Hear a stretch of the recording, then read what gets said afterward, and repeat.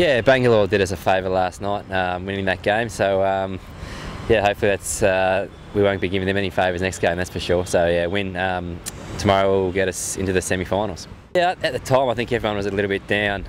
We thought that may have been the end of our tournament, but results have sort of gone our way to going into the last game. We don't have to worry about percentage or anything, it's just a clear win-win scenario. So that's going to be good for us tomorrow night.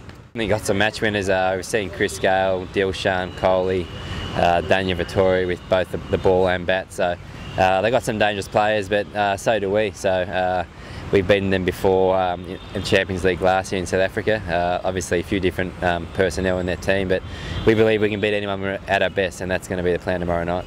Well, I think if he gets going, he's obviously can damage any team. So we got a couple of plans against him, plan A, plan B. So if we can execute them well tomorrow night, hopefully we can knock him over. But as I said, they've got some other good players too, so we've got to not only plan just for him.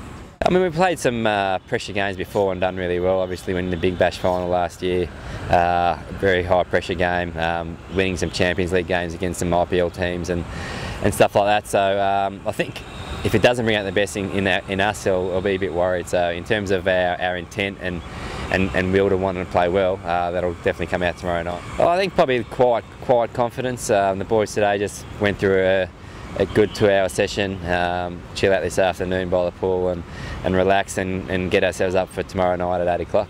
Yeah, I think the forecast is okay the next couple of days, so yeah, hopefully that stays. We've had enough rain this trip, so it'd be nice if we get some nice weather.